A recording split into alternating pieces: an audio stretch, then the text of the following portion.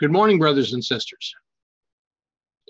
As we return to our study in Judges chapter 9, shall we ask our Heavenly Father for his guidance so that we may more properly understand the symbols and the symbolic events that are occurring within this chapter and how it relates for us today. Shall we pray?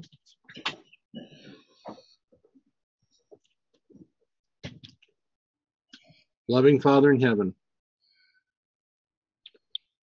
we come before you with grateful hearts. We thank you for the many blessings that you are providing. We thank you for the blessing of this morning, of the opportunity of being able to open your word and to study together with like-minded believers.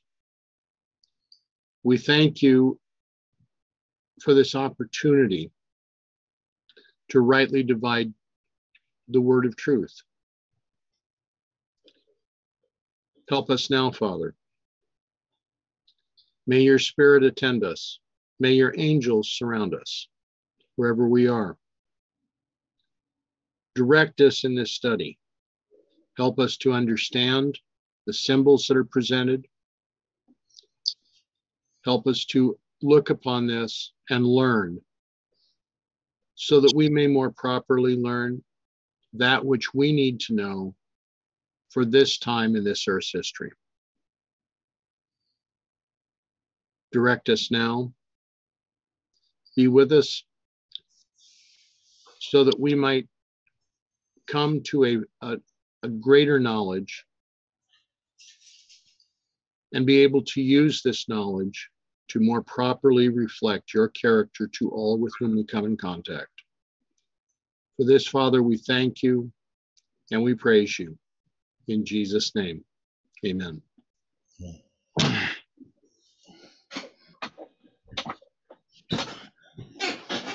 Okay. Where we left off yesterday, we have the situation that was occurring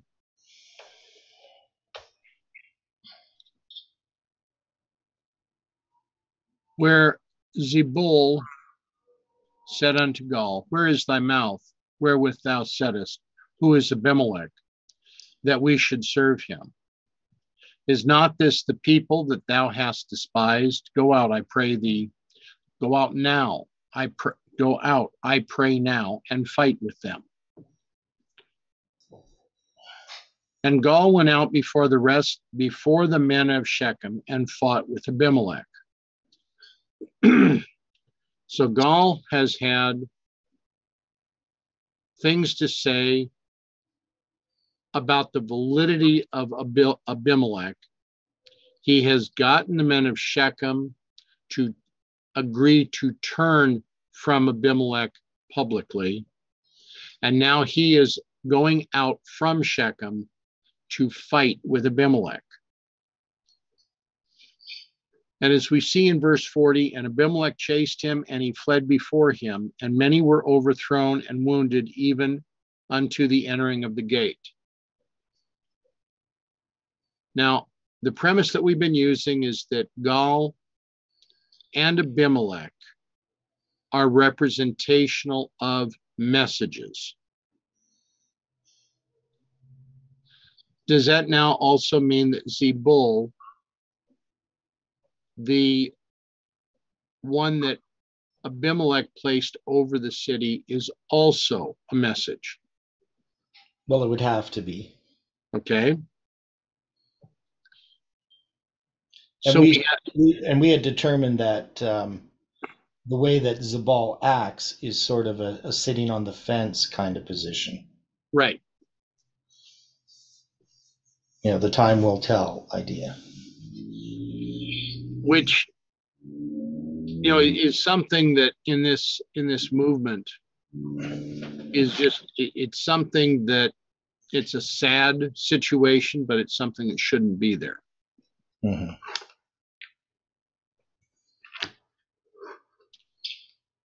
So in this battle between these messages, in the fallout from these messages, Many were overthrown and wounded, even unto the entering of the gate. Can this apply to those that when they observe that a message is going forth, whether it's true or whether it's false, that there are going to be those that will accept this false message and be completely taken by it and overthrown, and that there will be those that will be touched by this false message and be wounded and be able to be healed and recover. Yeah. Now, the entering of the gate, because we know that a gate is like a place of judgment, right? And this could be representing like a close of probation. Right. Okay. Which of course is ultimately coming. And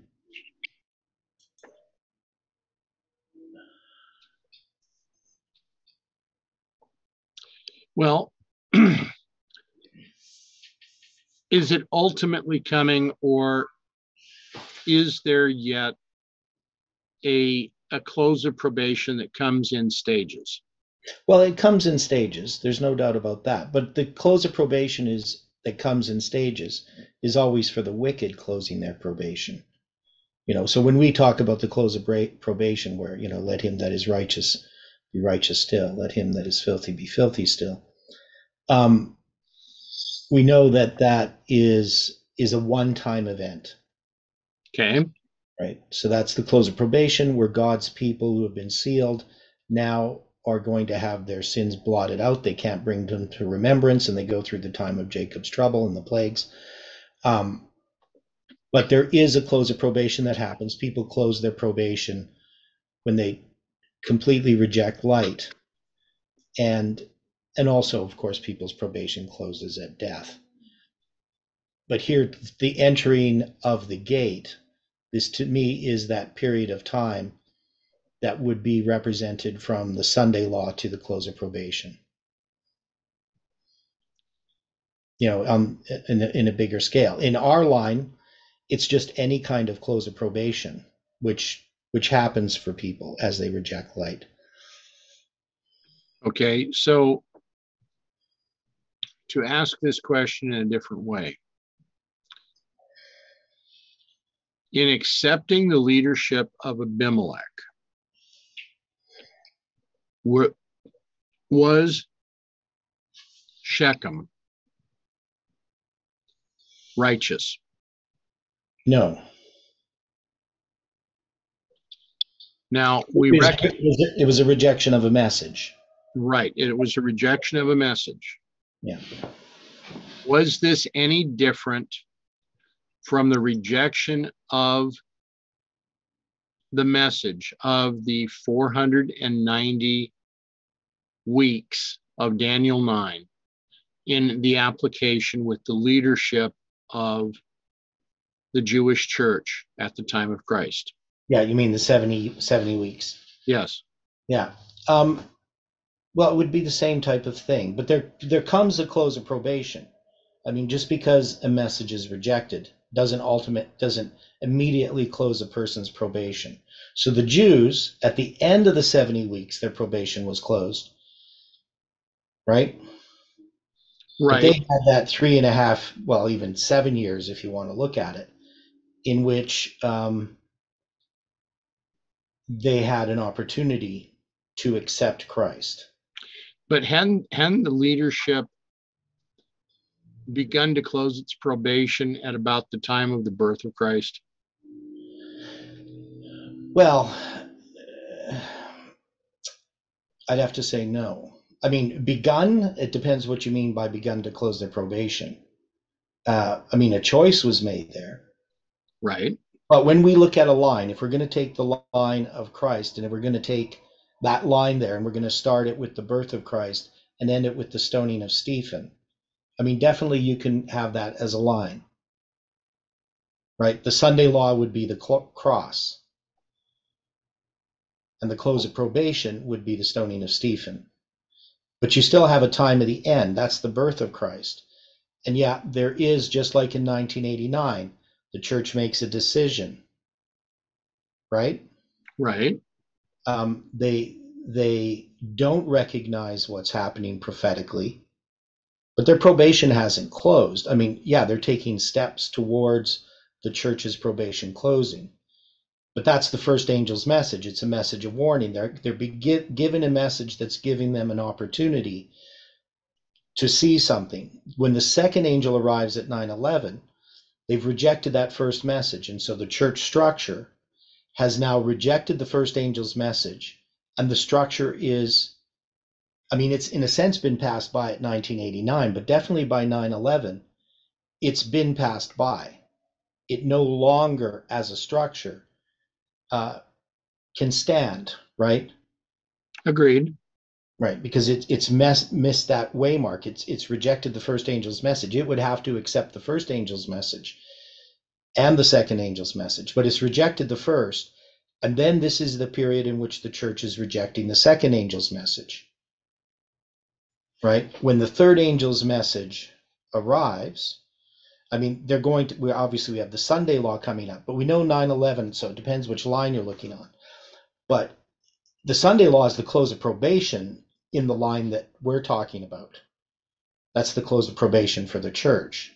So the church's probation, Seventh-day Adventists' probation, closes at the Sunday law, because that's the complete rejection of the second angel's message and the arrival of the third.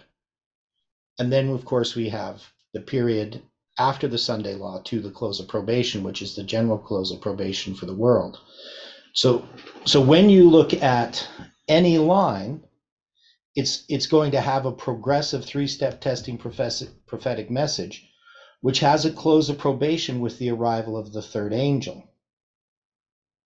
But it's not just happens in one day. There's a period of time in which people have this opportunity.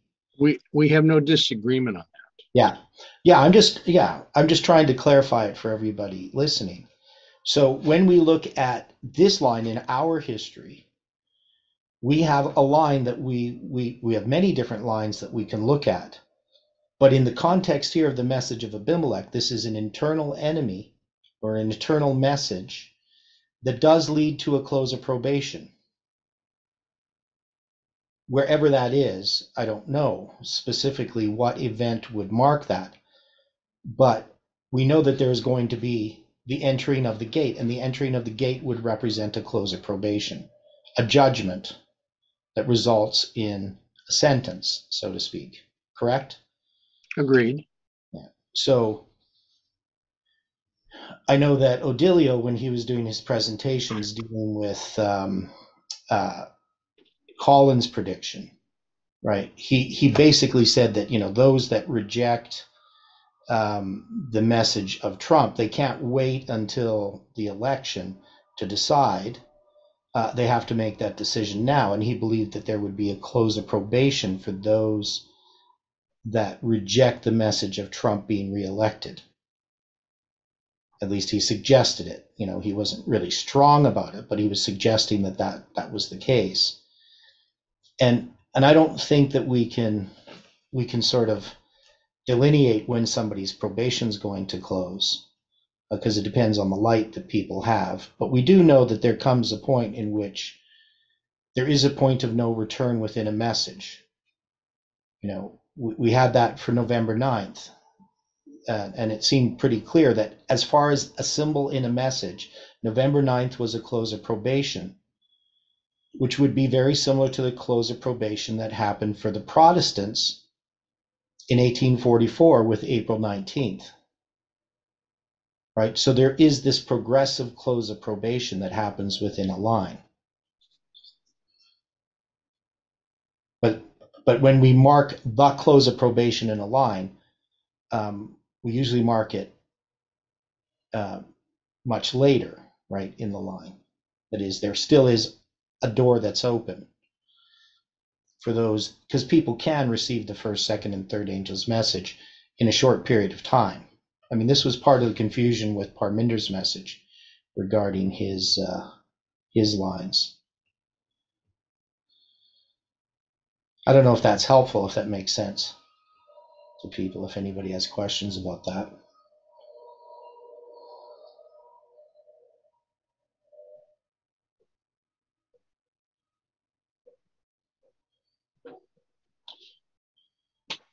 The point that I think is being shown here, given that we have Gal, we have Zebul, and we have Abimelech, all being messages, would these be a false first, second, and third angel's message?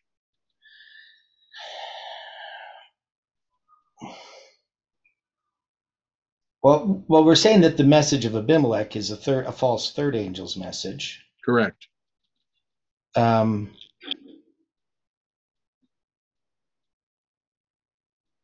So if you're going to take the message of Gaal, then and Zebul, how would you place them as far as being first, second, and third? You'd have to explain that. Abimelech being the third,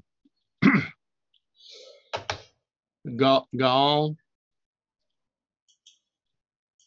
is not giving honor to Abimelech, so it would be a false second angel's message, and Zebul would likely be then in that type of a pattern, a false first angel's message.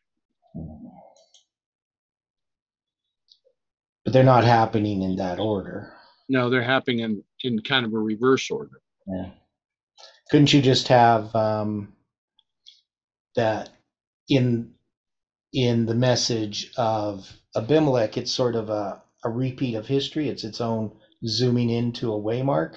Could be. In that way, we just have a first, second, and third. Abimelech's being the first, Gaal's the second, and Zebul is the third. I don't know. I'm not sure matters exactly how we look at it, but in this context of understanding the lines, because that's what this study is about, we know that we can zoom into a waymark. So Abimelech is, we can say in our history, we're in the time of the third angel's message. We're in the time in which the Sunday law occurs. But our line, that line from 1989 to the second coming, is a zoom into the Sunday law waymark itself. Because Ellen White is not seeing our history in the sense of part of her line. Third angel arise, October 22nd, 1844. It's joined by the other angel of Revelation 18 at the Sunday law. But we have it, of course, our history is a zoom into that Sunday law. So we could look at Abimelech's message as a zooming into a waymark.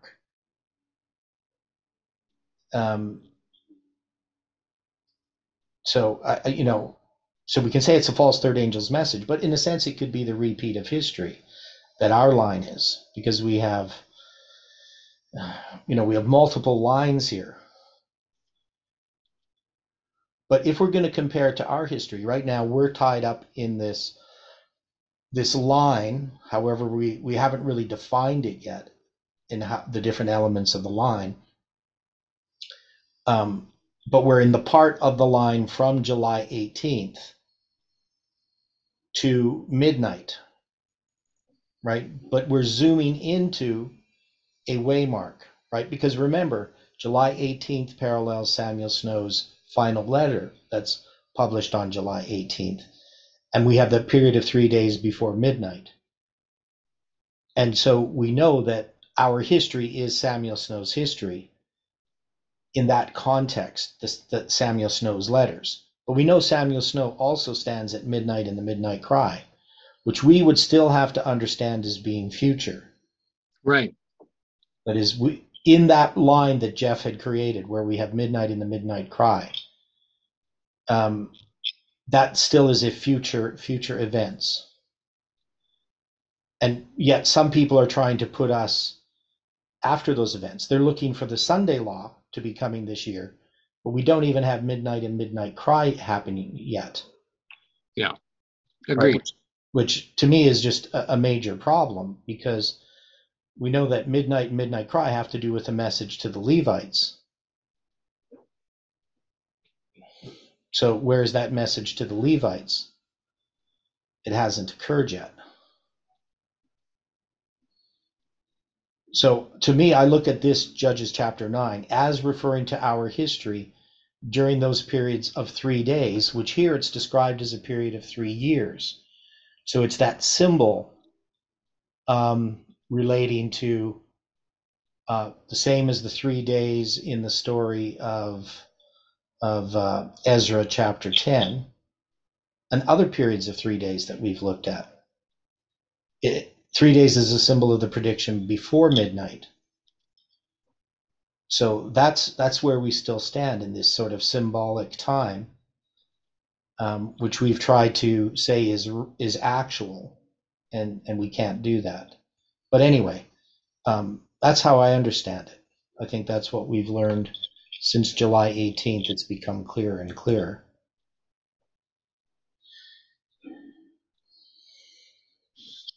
Okay. So Gaal went out before the men of Shechem and fought with Abimelech. We have two messages that are in opposition to each other. Mm-hmm. They are not in unity. And Abimelech chased him, and he fled before him, and many were overthrown and wounded, even unto the entering of the gate. Yes, I recognize that's a repeat of what I've read just a few minutes ago. Mm-hmm.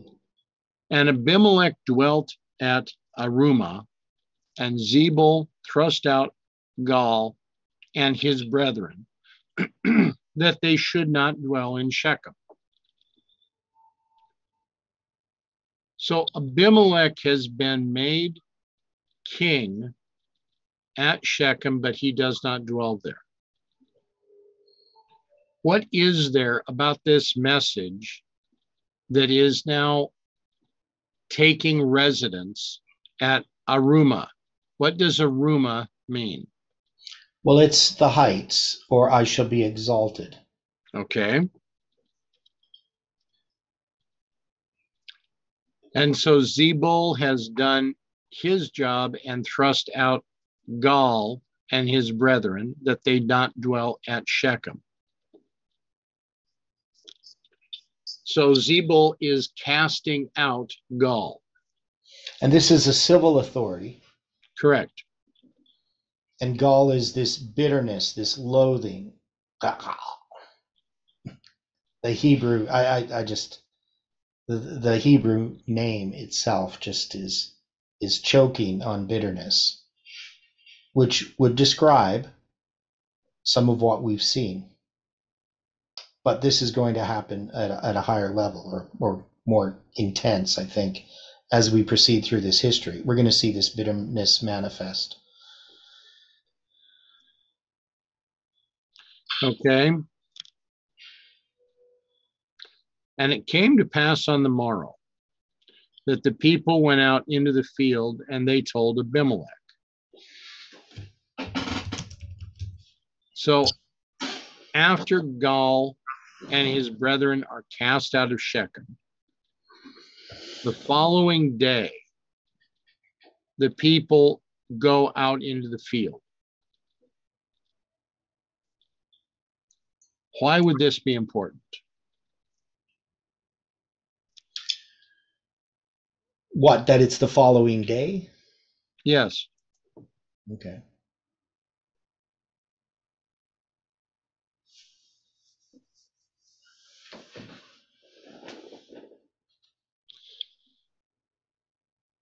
In a situation like this, whenever I'm hearing about, and I'm putting this literally at this point, the following day, people in a field. Did we ever see something like that occurring in Adventist history? Well, you have the great disappointment, and you have Hiram Edson in the cornfield. Right, and that's what I was thinking of. Mm-hmm. So this is a type of disappointment. Correct. Okay. I'm asking that question, yes. Yeah. I mean, it definitely could fit when you start looking at the three companies. We have to figure out what they mean. Right. And he took the people and divided them into three companies, and laid wait in the field, and looked, and behold, the people were come forth out of the city, and he rose up against them and smote them. Now, the he is important here. The he is giving reference back to Abimelech. It is not giving reference back to Gaul. It's not giving reference to Zebul. It's giving the reference to Abimelech.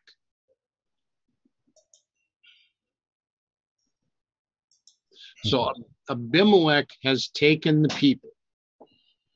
He has divided the people into three companies.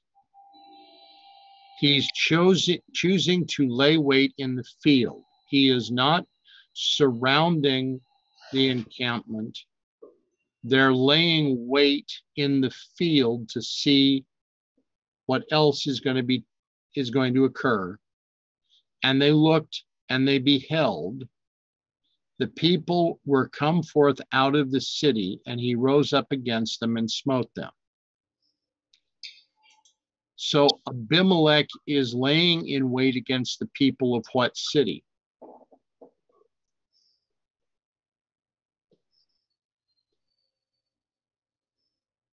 Well, this is Shechem. Agreed. Yeah. Now, and it says, and they told Abimelech back in verse 42. That would be referred to Zebul and his party. Okay. You know, that's Zebul, the people that are right. Would you agree with that? I don't see that I could disagree yet. Yeah, because when the people go out in the field, they're not telling Abimelech. This is Zebul who's telling Abimelech. So Abimelech is laying in wait against the very people that selected him as king. Mm-hmm. Would you have a problem with that? No.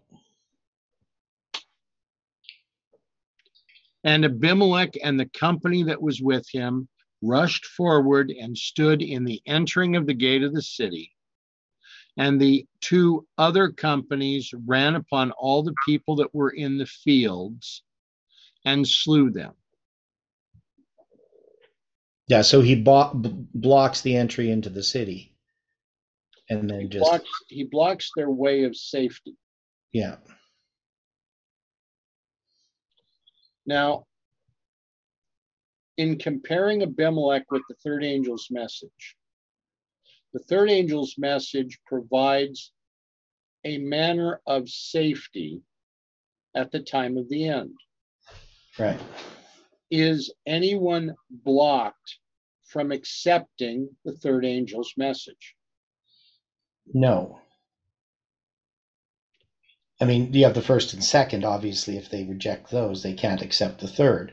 But this is a message that actually hinders rather than helps. Agreed. I mean, as we have all read,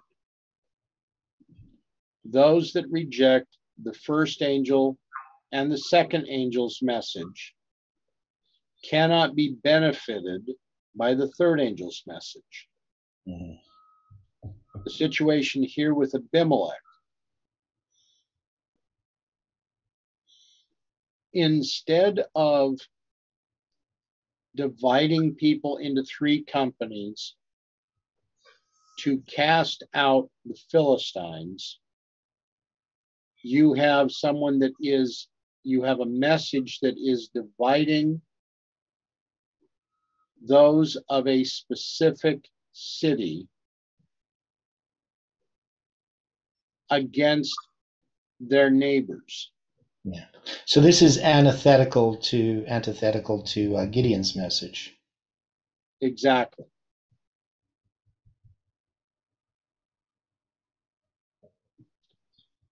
Where Gideon offered a message of hope to Israel, it was also a message that was of the coming judgment against the Amalekites, the children of the east, and the others that had joined against him.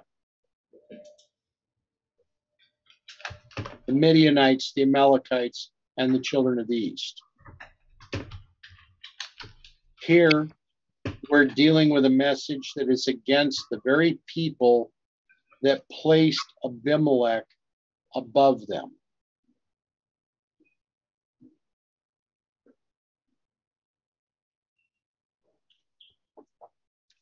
So you have one company that's blocking their route of escape and their way of safety, and you have two others that are coming to destroy them.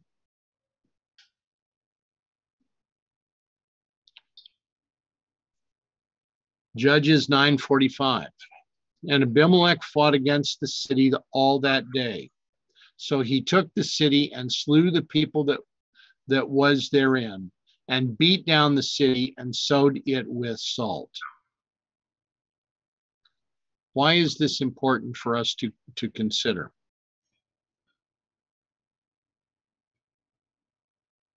Weren't those that were with Abimelech and with Zebul living in Shechem at that time?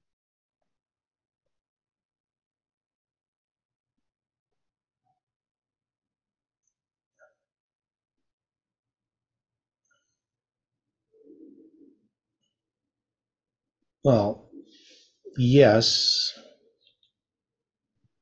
I mean, we had Gaal and his brethren that were cast out of Shechem, but the other people weren't. Right.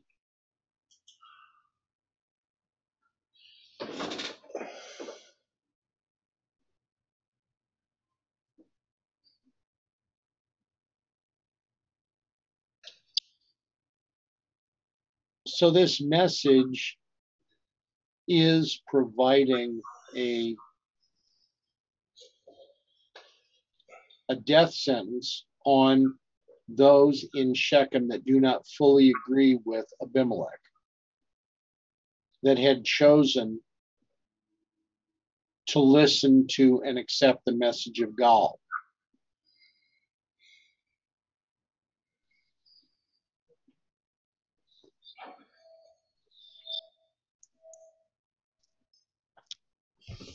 Okay, from the chat, Matthew 5:13. Why is this important?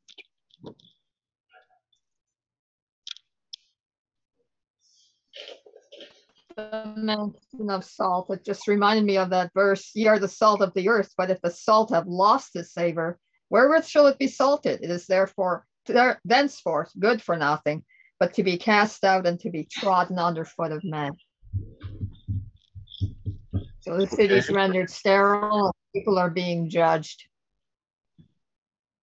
Well, part of the prophecy that was spoken against Abimelech was also spoken against the men of Shechem and the house of Millo, which was, what would we say, the council chamber of the city of Shechem.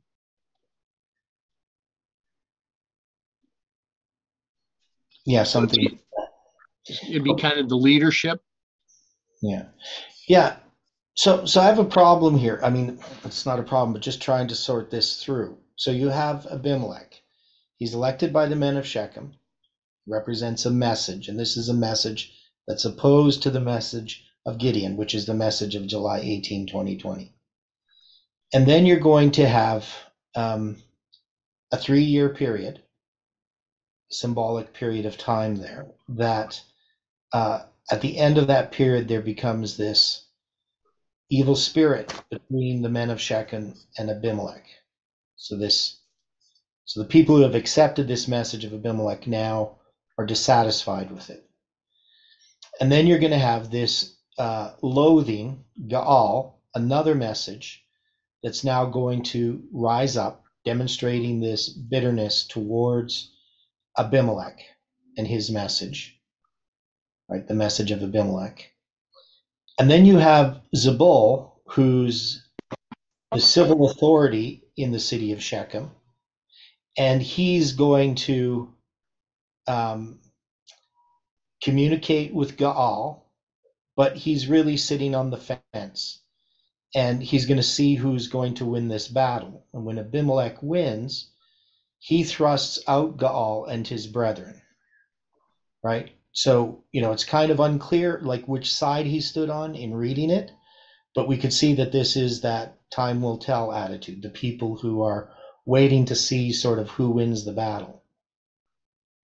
And then you're going to have now Abimelech, he's going to come against the people of Shechem. Even though Zebul has thrust out Gaal, that is the enemy of Abimelech, Abimelech is, he's going to come against Shechem. So why does he do that? That's what I don't fully understand. Because he's won the battle. He defeated, Gaal's army. Zebul's going to thrust out Gaal. And yet Abimelech's going to come and fight against the city of Shechem. Why?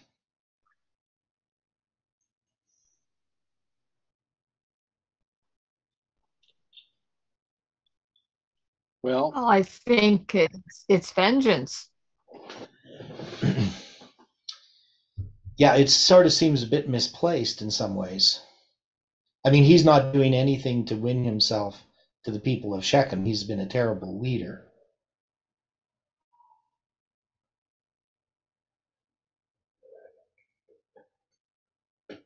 Well, he reminds me of Satan, and he's very inspired of Satan, because Satan will entice us to sin, and then he'll really punish us in the sense for sinning. He'll torment us and lead us into more sin. Like, he'll entice you to do something, and then he'll accuse you of the thing that you've done and not provide an out. Whereas Christ will convict us of what we've done, and we repent and we receive his forgiveness. But there's absolutely no forgiveness with Satan. Right. So this message, this false third angel's message, is unchristlike in how it deals with the sinner. There's nothing redemptive about this message.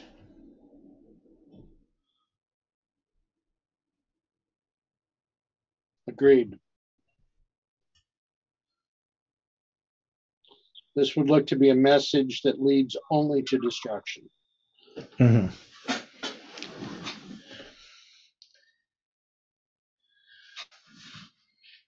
So this makes it consistent with what follows then in the symbolism. Right. Now, what was interesting is, as I went through this, from what the translators had used, when they're looking at this about the beat down of the city, we would look first at Deuteronomy 29:23.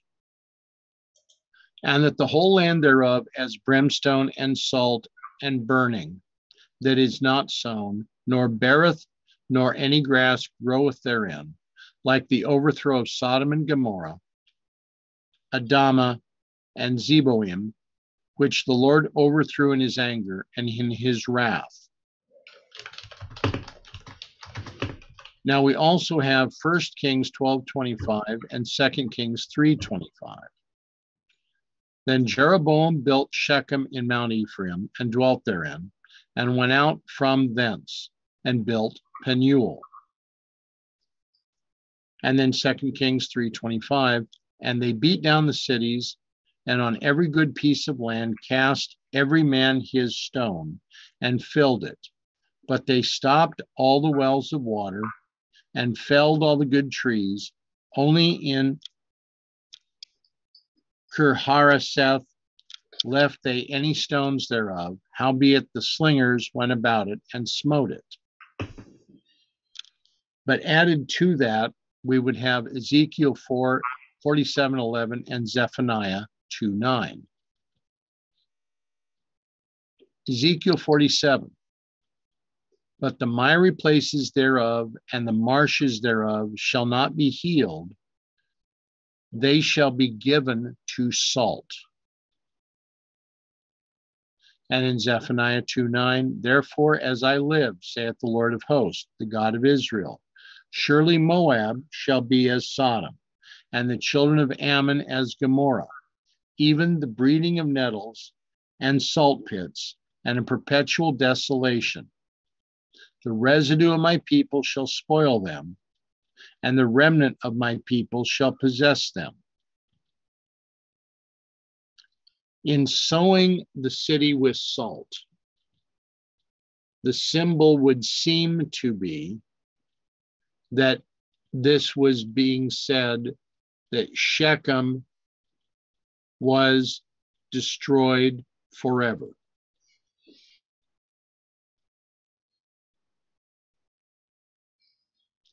And it was similar to calling it a slime pit and a marsh.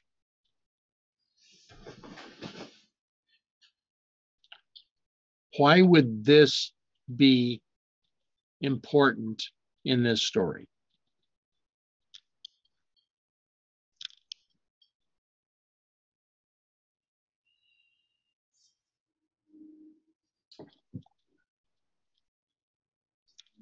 Isn't Abimelech trying to show his great power?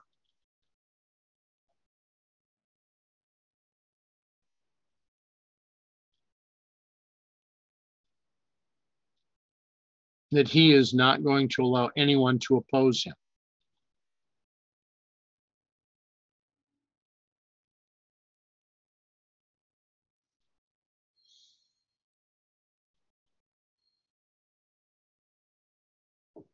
How do we approach this?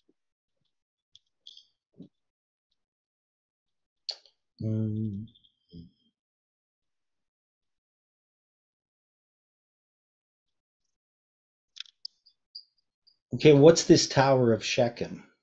Okay, we haven't gotten that far yet. I'm asking first in Judges 9:45. Yeah, well,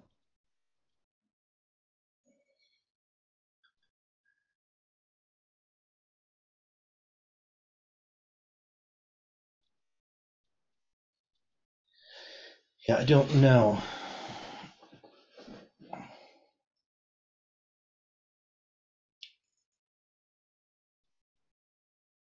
So Abimelech is supposed to have beaten down the entire city. Now we're given this picture. Here's this message of Abimelech. He's now gone against those that would make him their ruler. So in other words, the message is saying to those that accepted the message, I am yet even greater than you thought. And when all the men of the Tower of Shechem heard that, they entered into a hold of the house of the god Berith. Now we've identified this in the past, that this was Baal Berith, the god of the covenant.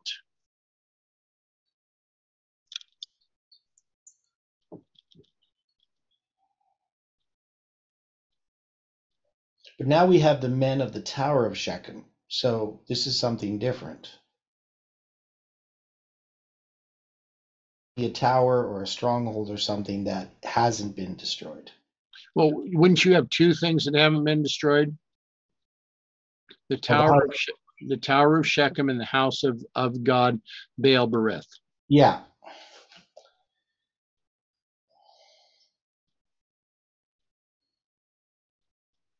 What do we see here and why?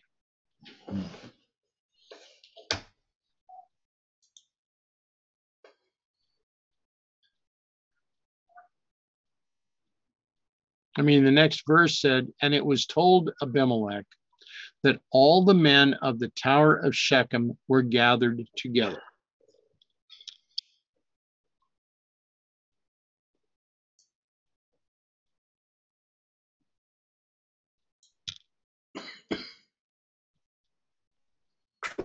The Tower of Shechem be the state, and the temple of Baal Berith, the church. No. I understand what you're saying, but this Tower of Shechem, this would refer to a part of this movement. Because this is the watchtower. And it says there that they entered into an hold of the house of the god Berith. And the hold is in the sense of clearness of vision, a citadel, a high place, a hold. So in both of these symbols, this is something in where they're getting a view of things.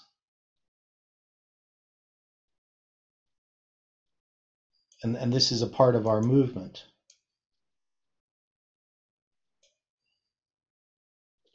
They're getting not just a view, but they're getting a good overview. Yeah.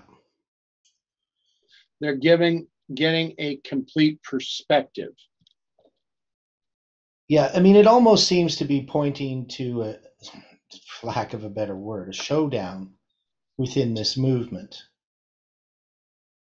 to correct the message.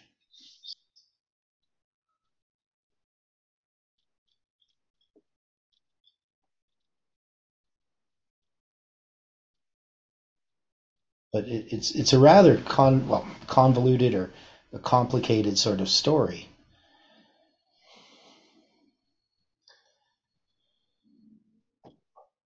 Because you know you're going to have a certain woman who casts a piece of millstone upon Abimelech's head, and all to break his skull, right? So there's this these things happening that, you know, after the message of July 18th, you have this city of Shechem, the movement that listens to a false message.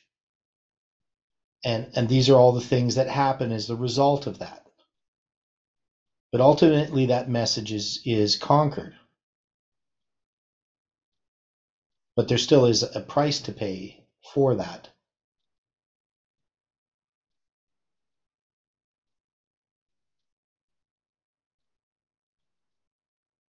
Okay. So. And Abimelech got him up to Mount Zalmon, he and all the people that were with him. And Abimelech took an axe in his hand and cut down a bough from the trees, and took it and laid it on his shoulder, and said unto the people that were with him, What have ye seen me do? Make haste and do as I have done.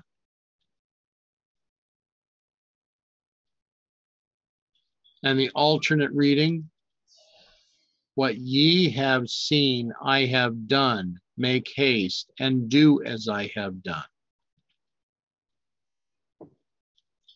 So he's taking an axe, he's cutting this bough from the trees, and he lays it on his shoulder.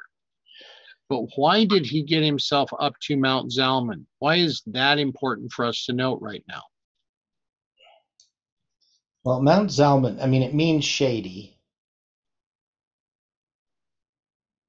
It's a wooded hill in Samaria near Shechem.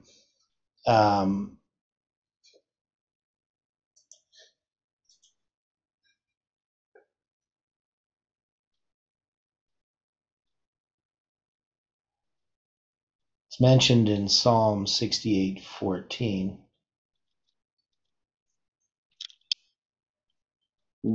Okay, right. Called Salmon there, but right.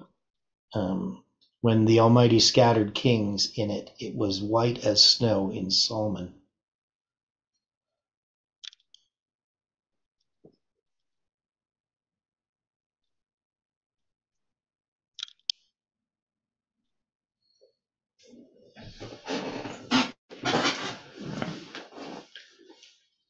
So now in 949, we are told, and all the people likewise cut down every man his bough, and followed Abimelech and put them to the hold and set the hold on fire upon them, so that all the men of the tower of Shechem died also, about 1,000 men and women.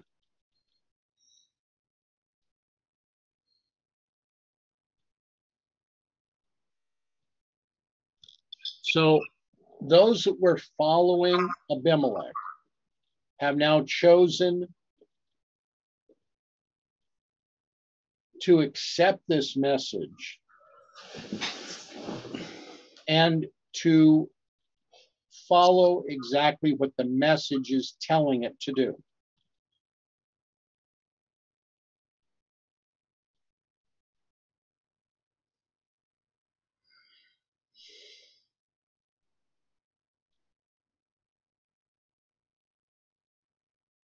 So in this separation, in the death of the men and the women in the Tower of Shechem, could this also be applied as a type of casting out?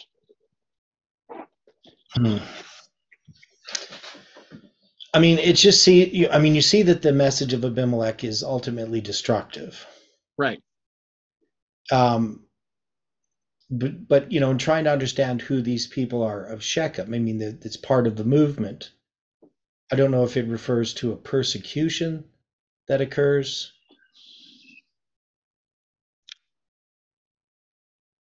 I mean, and then you're going to see it with the city of Thebes. And the same thing, a tower. And they want to burn down that tower as well. Well, okay. Comment from the chat is looking at this with the bows as being a type of false cross-bearing.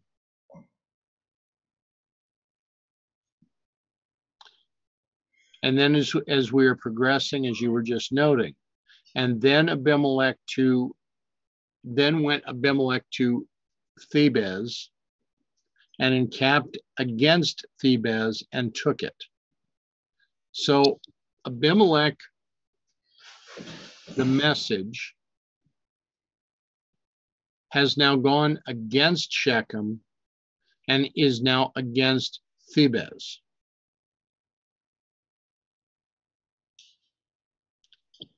But there was a strong tower within the city, and thither fled all the men and women. So all of the civil and religious powers fled to this strong tower. And all they of the city, and shut it to them, and gat them up to the top of the tower. Okay, so why would you say civil and religious? Just because men and women? Yes. Yeah, I don't see that in this context, though. I don't think that's what it's representing. Okay. Because this is still something within the movement. And I mean, this strong tower would be some kind of message that would be a correct message.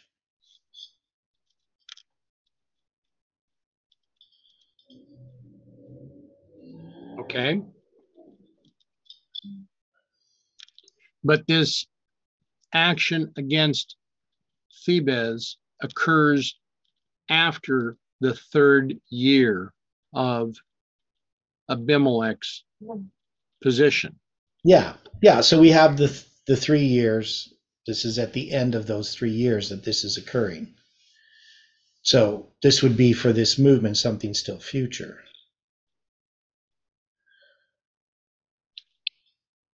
And Abimelech came unto the tower and fought against it and went hard unto the door of the tower to burn it with fire.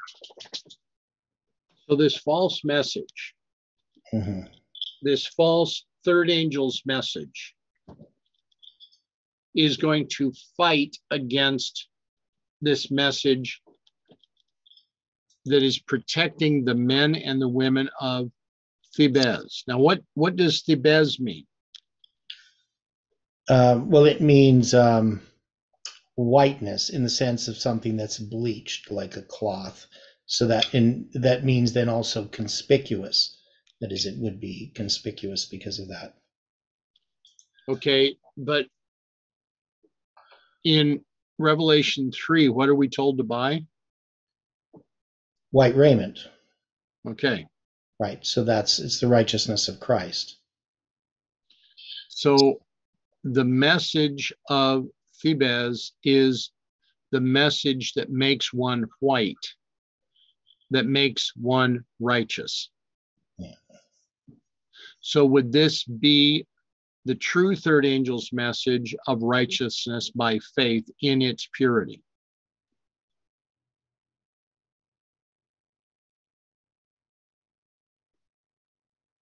Because the false message can't defeat it. Yeah, so this would be the correct message that's going to be fought against by Abimelech. Okay. And he won't defeat it. Right.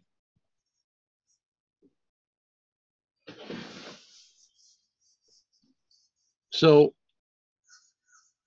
this false message came unto the tower and fought against it and went hard unto the door of the tower to burn it with fire. And a certain woman cast a piece of a millstone upon Abimelech's head, and all to break his skull. So, a certain woman.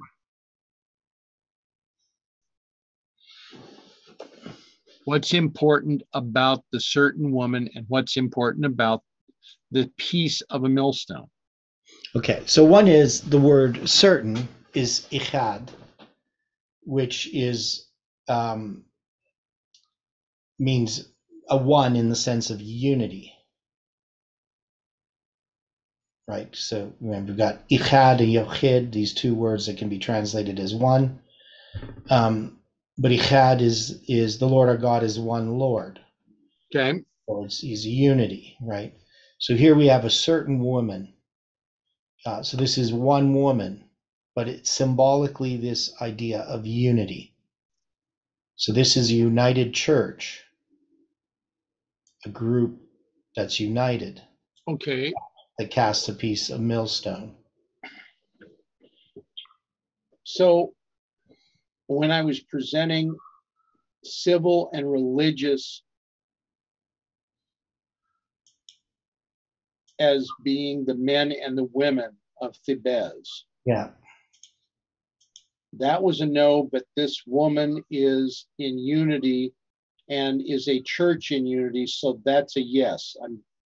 Okay, so the way that I looked at the men and women, it's just the context, because we don't have a civil authority here.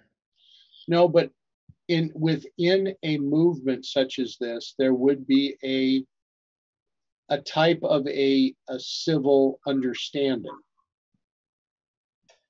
Because are we not to be under the banner of Christ? Yeah. Are we not to be as soldiers under that banner? Yeah, but when I think of civil authority, I think of that as government, not something within the church, not something within the movement. I'm looking at it more as Christ's organization, not man's. Okay, well, we also have there, so we have about 1,000 men and women, right? Correct. And they're all going to be killed. But that's in Shechem. Yeah. We moved on to Thebes. Yeah. So we have a different context. Correct. Because this is Thebes, which is the white raiment. Right. And so this movement is united in purity, and it's going to cast a piece of a millstone upon Abimelech's head. Now, when I looked at this, as I was considering this portion, the translators would have given reference here to 2 Samuel 11:21. Of course, who smote Abimelech the son of Jerubasheth? So you have a third name being applied with Gideon. You have Jerubal, Gideon, and Jerubasheth. Right, which is just which Sheth just means shame. It's replacing the name Baal with the name shame. Okay. Right, so that's happens. Other names they do that too. They just don't want to say Baal, so they put Sheth in there. But this is Abimelech, the son of shame.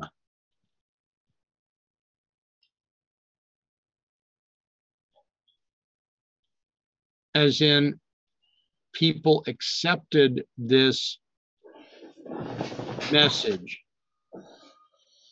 as being to their benefit, and they've actually accepted one that is to their shame. Yeah. Did not a woman cast a piece of a millstone upon him from the wall, that he died in Thebez? Why went ye nigh on the wall? Why went ye nigh the wall? Why go near the wall? Then say thou, thy servant Uriah the Hittite is dead also. So this portion from 2 Samuel is David covering up his sin. Mm-hmm. So this with Abimelech, he's trying to get rid of a message that's exposing his shame.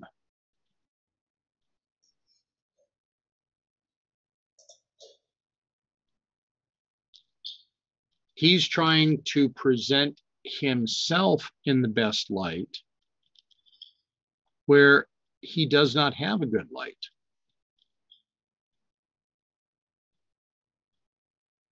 So my question then on this, when we're dealing with a certain woman, could this certain woman be representational of the messages of Ellen White?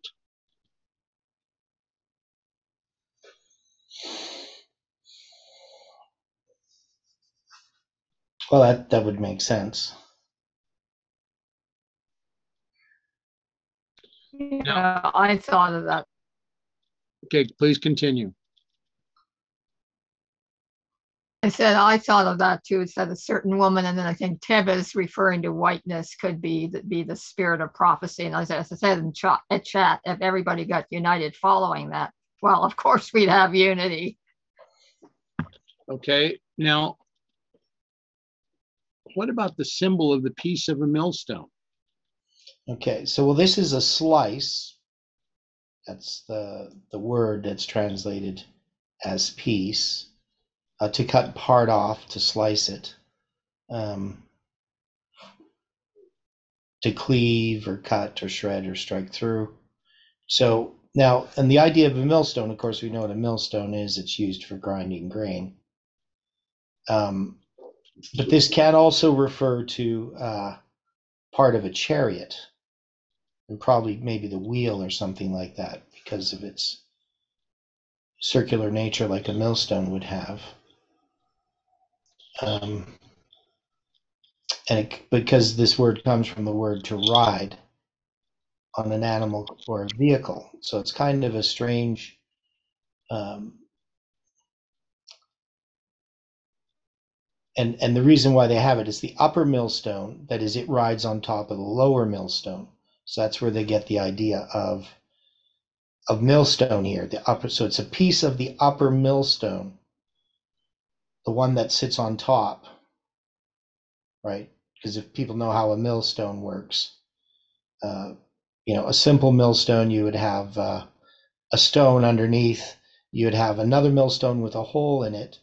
You would put the grain in the top there. You would spin that top millstone, and then the crushed grain would come out at the sides, and that would be gathered up. I don't know if anybody's ever ground grain, but that would be how that would be done.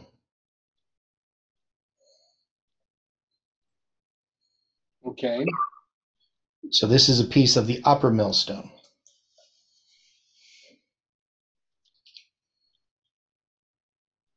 So as a piece of the upper millstone, would this be a piece of the superior millstone?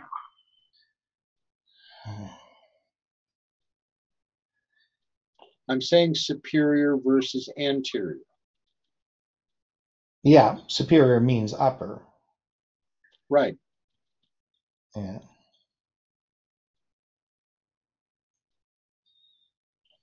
Because you have to have the two stones together to be able to grind the grain. Yeah. So this stone though represents some kind of information or something, some Right. kind of message from the spirit of prophecy. And it's a slice of this upper millstone that destroys this message of Abimelech, his head specifically. Yeah, it's not the entire millstone. Right. And this requires that Abimelech not only come nigh the wall, but he must remain nigh the wall. He has to come near and stay near. Yeah.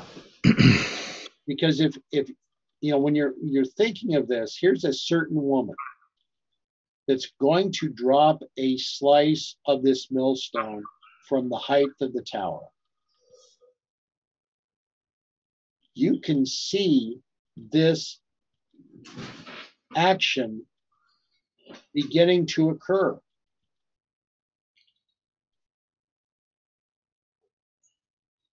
You would have time to get out of the way.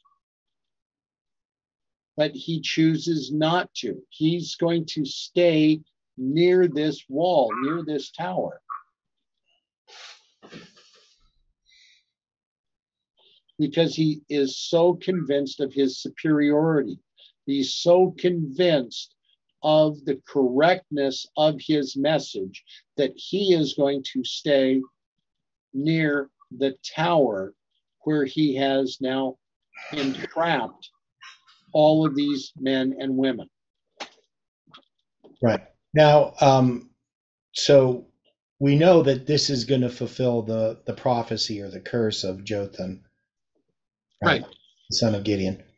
And we're saying that message of the prophecy of Jotham is specifically the prophecy regarding 2030. Because it's the 70th week.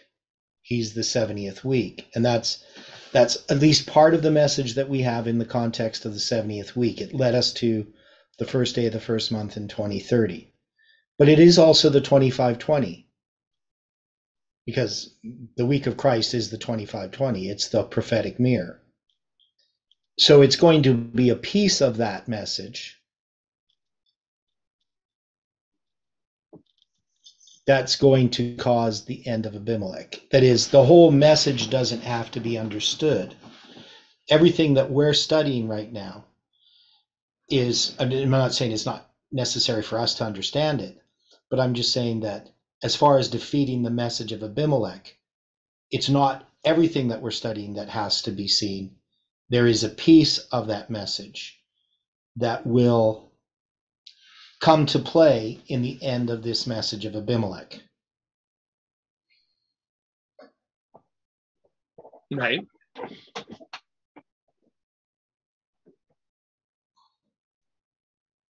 Which to me is hopeful, because I mean, I know people aren't studying everything that we're studying, but there is going to be part of what we have studied that will come into play to defeat this false message. Okay.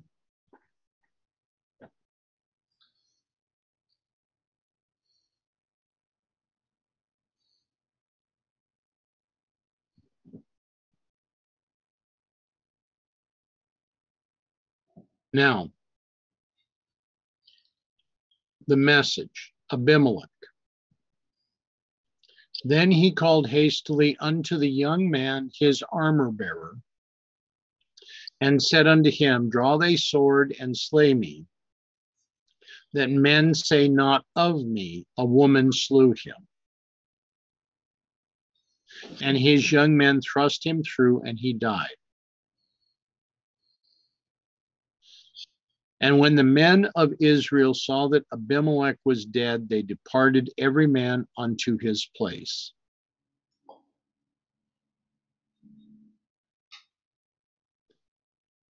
So this message does not want it known that it has been defeated by the message of a woman.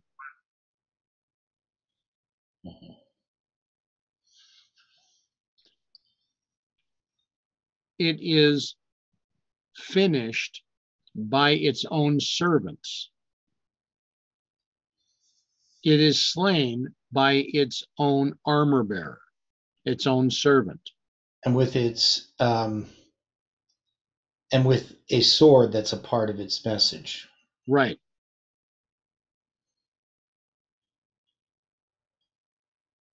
Now, here again, this would compare with Saul,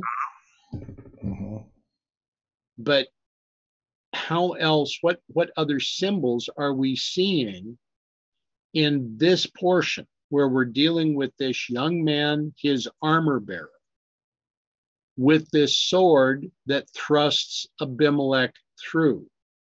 I mean, his head is crushed. He's been mortally wounded. He just doesn't want to say that this was the action of a woman. He wants someone else to take responsibility and take credit for his death. So why his armor bearer?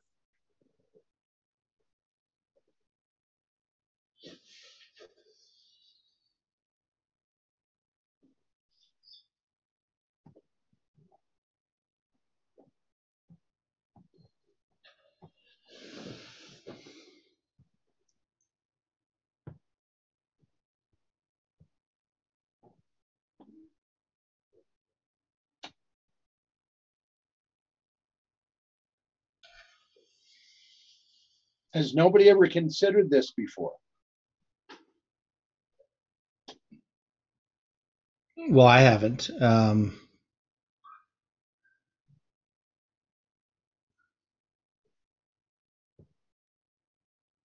mean, literally, it's to lift that which is prepared. That's what an armor bearer is.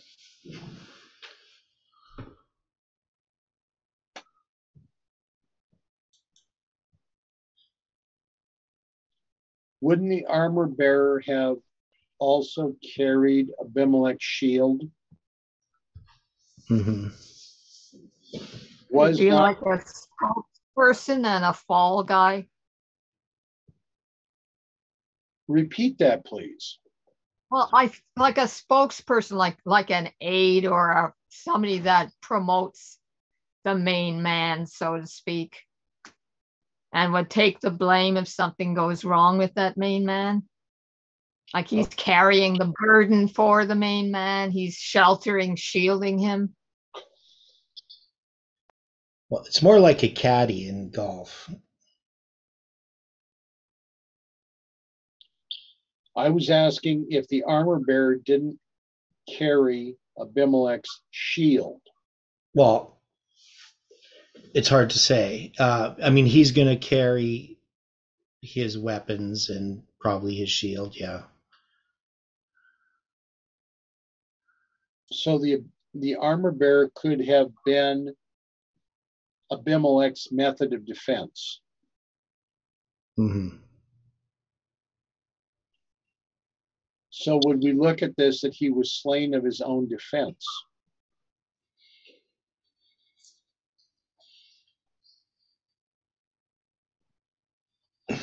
Possibly. Well, if his defense is falsehood, it's not much of a defense. It's just like a refuge of lies that can't prosper.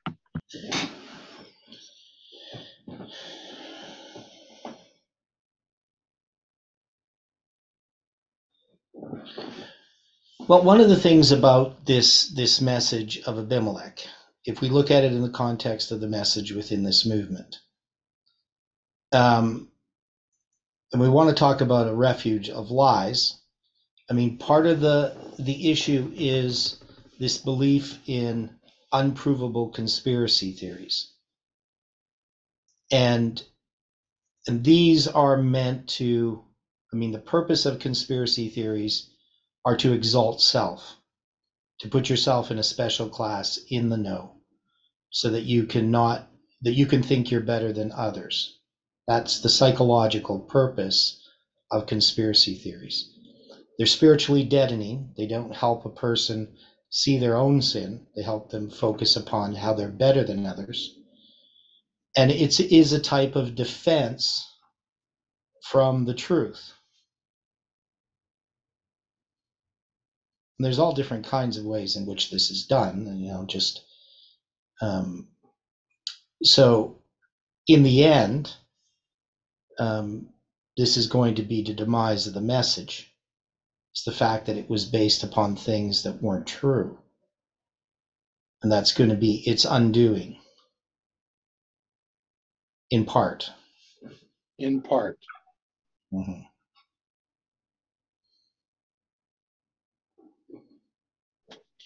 Okay. Thus God rendered the wickedness of Abimelech, which he did unto his father, in slaying his 70 brethren. And all the evil of the men of Shechem did God render upon their heads, and upon them came the curse of Jotham, the son of Jerubbaal.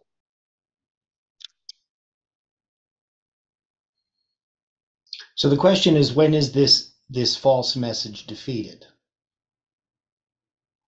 Because if this is the fulfillment of the curse of Jotham,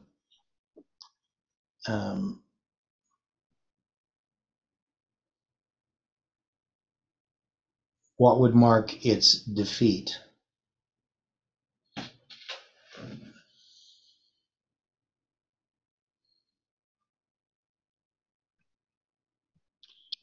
This is, to mark the curse of Jotham, or the prophecy of Jotham. The prophecy is given after Abimelech has had 3 years to run his course. And Abimelech has done nothing more than separate and cause division within these people. Right? Mm-hmm. So the question that I would look at is, are we looking at this as, since there's a time period involved, would we look at this as being occurring after 3 years of the July 18 message, or do we take this as 3 years after December 6th? Well, I would say it's 3 years after the July 18th message, but that's also connected to December 6th. Right. And of course, we have all that history is tied together. Everything that had happened, you had the bombing of Nashville, January 6th, 2021. So exactly where we place it, I don't think is important. We don't have a definite time attached to this as far as the symbol of the 3 years that we have to say it's, 1,080 days or something like that, and we count it from one specific point to another specific point. Maybe we could, but it's going to be after the 3 years that this disaffection occurs, and that's when we're going to see all of this destruction. right? So this is going to happen after the 3 years. These events within the message, Gaal and Zebul and Abimelech, this part of the message coming against the men in the Tower of Shechem and the men in the Tower of whatever it's called again, Salmon, right? Salmon. Or Thebes, yeah, it's going to be Thebes there. That's the place. So this is just showing the result of what this rebellion against the message of July 18th is going to result in. But it's going to happen over quite a period of time.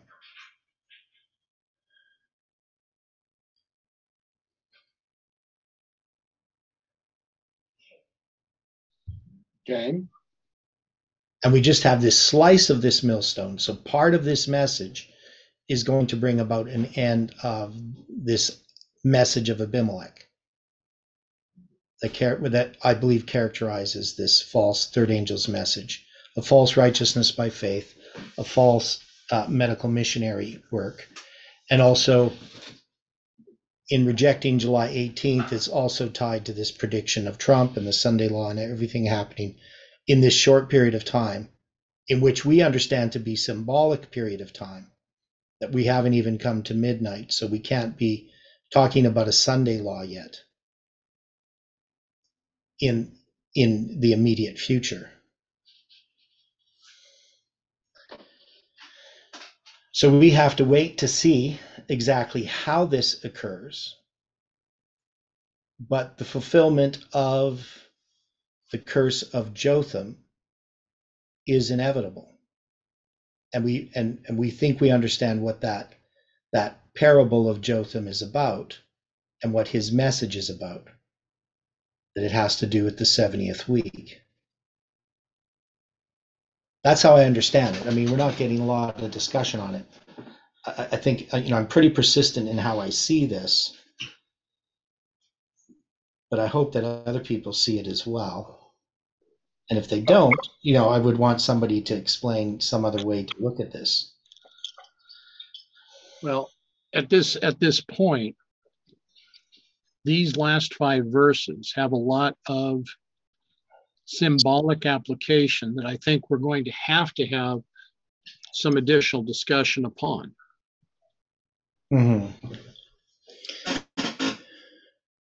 So as we are coming to the close of today's session, we're going to return to these 5 verses in the morning. Okay. The assignment for us all is to cover these verses so that we can discuss this and present alternatives. How do we see this? Why do we see it?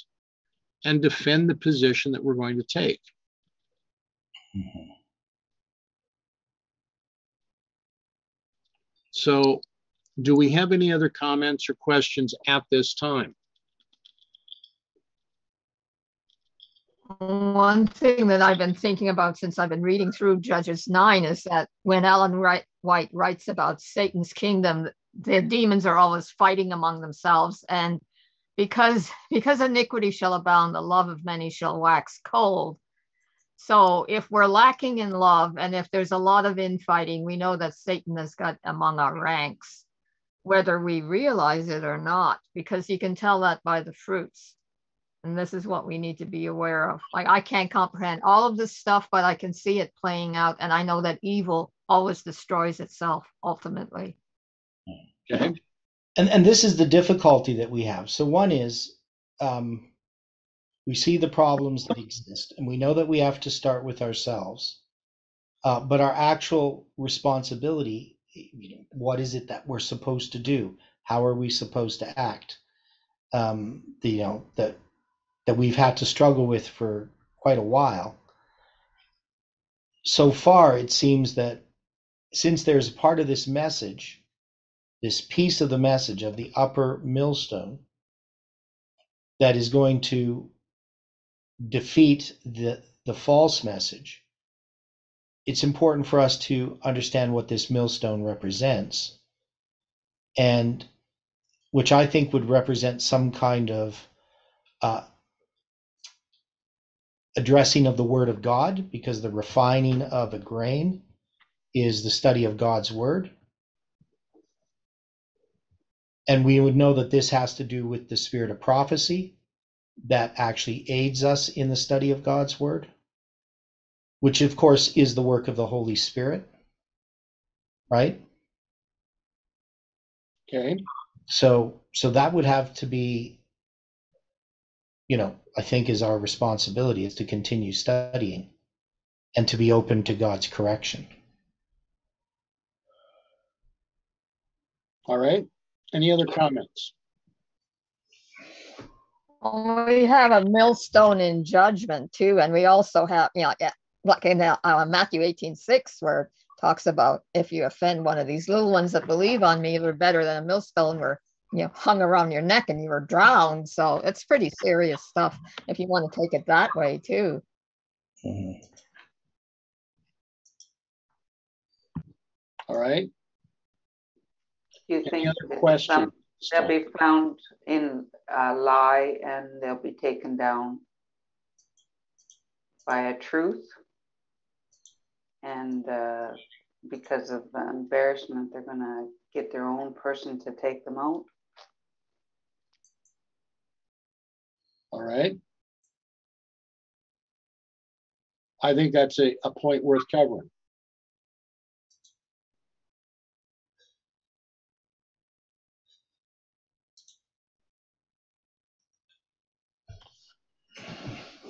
Okay, shall we then close with prayer?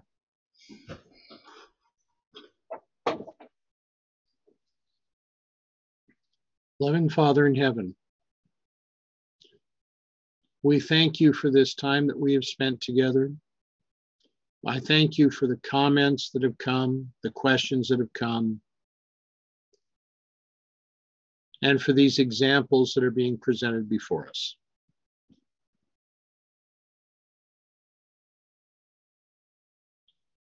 Please be with us today.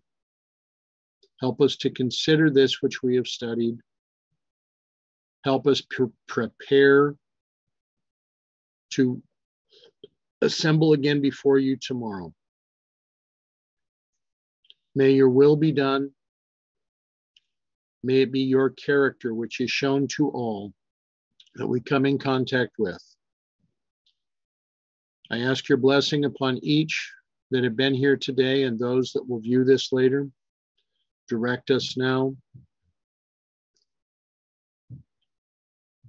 May your will be done in our lives and in our efforts. For this we thank you and we praise you in Jesus' name.